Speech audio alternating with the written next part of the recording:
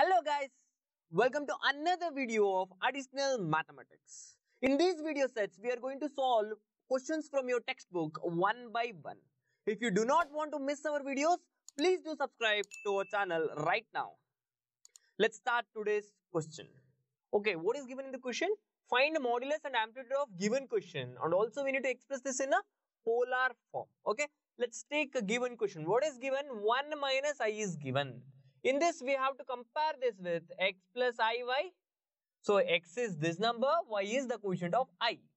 So, what is x value? 1. What is y value? Minus 1.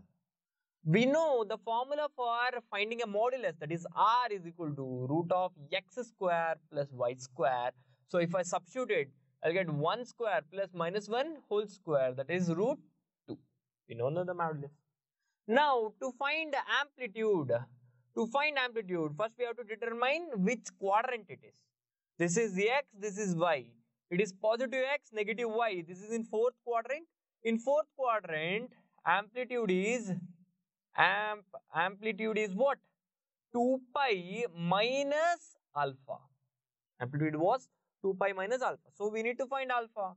What is an alpha? Alpha is a tan inverse y upon x. So alpha is equal to tan inverse. What is y?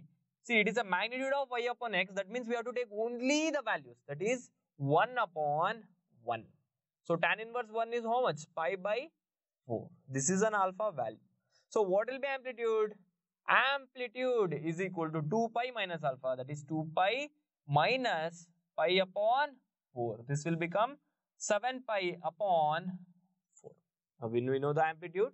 Once we know the amplitude with the polar form. What is polar form? P is equal to R into cos theta plus I sin. See, I will take cos theta plus I sin theta. Right?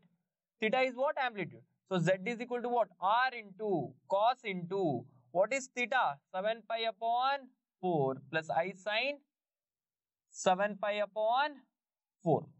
Now, we replace R with what? Root 2. So, root 2 into cos of 7 pi upon 4 plus I times sin 7 pi upon 4. Is that okay? This is the polar form of a given question. Is that okay? Yes or no? Yes? Okay.